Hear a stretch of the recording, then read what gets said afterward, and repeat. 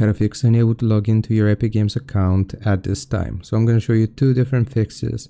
For the first one, you want to open up your computer search and search for VPN.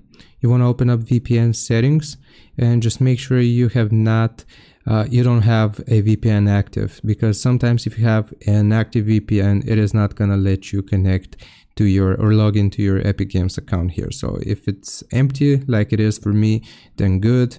The second method that I'm going to show you here, if you are having trouble logging into the Epic Games launcher, then what you want to do is go into Google, search for Epic Games, and try logging in to your account on the website here. If you're having issues with logging on into the website, then you can use the launcher and vice versa.